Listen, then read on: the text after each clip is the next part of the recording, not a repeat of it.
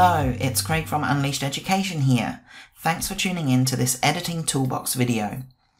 In these videos we focus on sharing a quick tip, trick or technique to help you improve your pet photography editing. In this video I'm going to show you how you can quickly change the season in Lightroom. This is quite a common technique, but the key to the success in doing this is that you're just making subtle changes to an image. This shot was taken at the very beginning of the autumn, so there were quite a few fallen leaves, even though the trees were mostly still green. So making some changes to the greens will still result in a believable image, whereas if I was going to transform this into a wintry scene filled with frost, for example, it would not be very believable as I'd be working against what the scene already provides me. So let's have a look at the image and let's start making some tweaks. As I was saying, you can see here you've got all these kind of golden and orange tones from the leaves that are falling, and just in the trees at the top here there's a little bit of yellow, but there's not really much colour that is reflected in the colour of the leaves that have fallen. What I'm going to do to change that is use some masks. In the mask panel here I'm going to create a new mask, and I actually want to select a colour range. Then I'll take the eyedropper and I'm going to select and drag over these green areas. As you can see, it's selected quite a large part of the image, so we just need to refine this selection.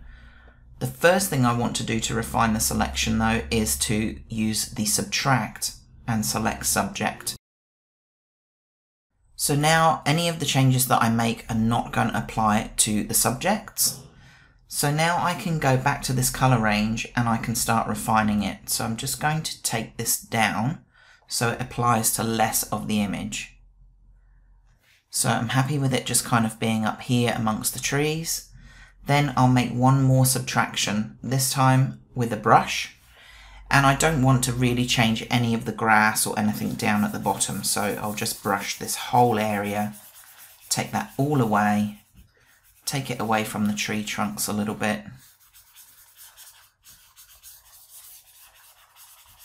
And that's all I need to do for this selection.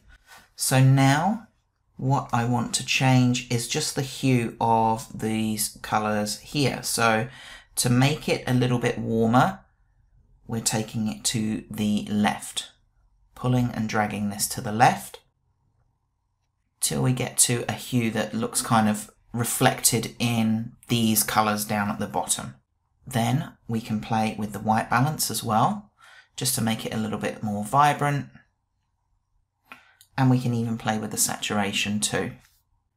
Now I'm noticing that there's a little bit missing between them, and a little bit of green is being reflected on Kevin's fur there. So I'm just going to go back to add, brush, and just zoom in and just refine these edges a little bit. If I go over too much and it gets crazy, I can always go back and delete, so I'm not too worried about that.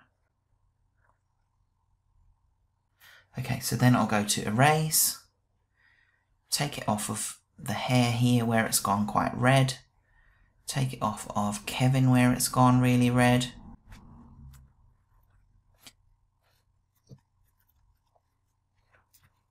Okay, so that's step one. The next step I'm going to basically do is repeat myself just in these darker greens here. Again, we just need to refine this, and really I'm just wanting it to apply to the dark tones now.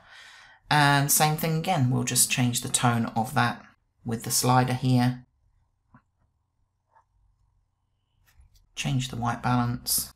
And that's about it really. If you wanted to kind of fine tune this even more, you could just grab your spot healing brush and just brush on places like this where there are some shadows that haven't really changed massively. And that is about it, guys. Nice, quick and simple way to add autumnal tones to an image and change the season. Thanks so much for watching. I'll see you again for my next Editing Toolbox video really soon.